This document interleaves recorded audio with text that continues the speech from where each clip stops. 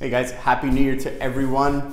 New Year's resolutions, comment below. Let me know what your New Year's resolution is. And more importantly, if you're actually gonna follow through this year. Like, this is the year we're actually gonna do it.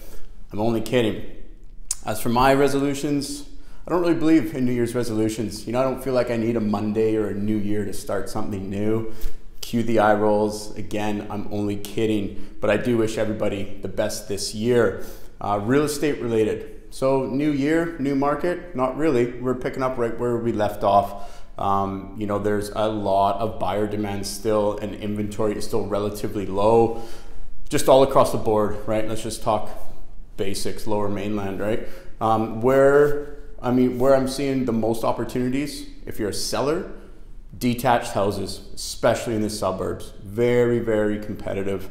Investors, I'm seeing some good opportunities downtown Vancouver. So when all this started, you know, there's a lot of investors that actually sold their condos downtown. Tenants were leaving, business travel grinded to a halt. So furnished rentals and that sort of thing, where, you know, the vacancies were going way up, and that's, you know, so those sold.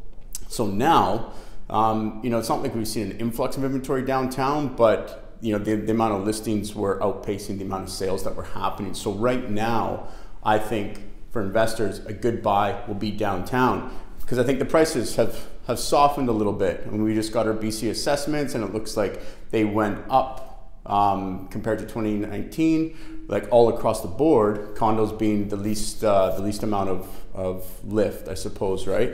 So from an investment point of view, you know, prices are a little bit softer downtown, depending on exactly what you're looking at.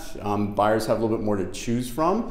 So if you can pick something up now at a softer price than the way it was before, or the way where it's going to be, and you're able to sustain a smaller rent for the time being, I think in the long run you're going to win out, because it's downtown Vancouver, right? Like, people are going to be coming back when we're out of COVID and travel starts opening back up, and and immigration, and people are coming back to school, business travel, and that sort of thing. It's just going to fill up again. So buy a little bit lower now, take a little bit lower rent for the greater gain down the road.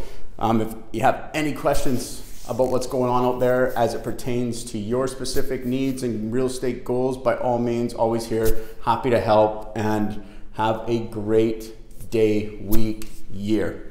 Talk to you later.